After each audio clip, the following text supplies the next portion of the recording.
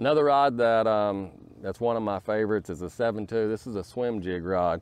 It's a Cara. It's in the Cara line, but if you notice the tip, you know, it's down almost a third of the rod. This is my open hook rod, swim jig, tube, anything like that, where I don't need, you know, a lot of rod to get that hook into the fish. And the cool thing about this is once you get the fish on, the rod's going to do all the work. It's going to absorb, you know, all of that fish fighting. It's easy to cast, and this is a rod that if you're going, you know, you can only have 2 or 3 rods. This is a rod that you can use for a lot of things: swim jib, tube, cranking. I mean, the tip's actually soft enough for like a bigger style crankbait. So this rod will cover a lot of techniques.